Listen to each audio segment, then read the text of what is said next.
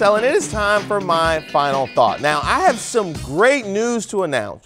Our city, Washington, D.C., was just named the best place for millennials by WalletHub. Congratulations. That is a personal finance website. Now, WalletHub compiled the list of the most livable places for 18 to 35-year-olds using data from all 50 states and D.C., ranking them on affordability, education and health, quality of life, economic health, and civic engagement. Pretty sure we didn't win on affordability.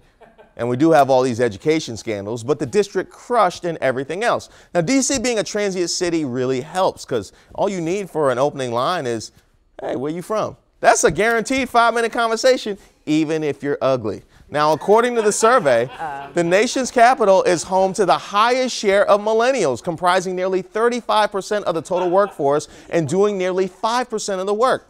Hey, we got blogs to update. What do you want? Now, people like being around their peers. Millennials aren't trying to search for their soulmates at some cabaret where you bring your own wine coolers and turkey before hand dancing to Al Green's greatest hits.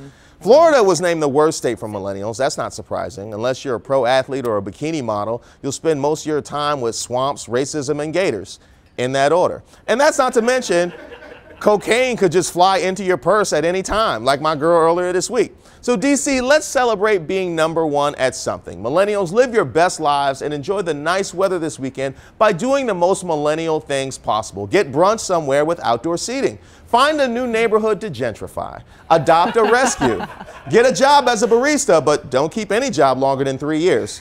Take pics in front of stuff you don't own. #blessed, #beautiful life. Order online from the shop across the street. You can literally see the thing you just ordered.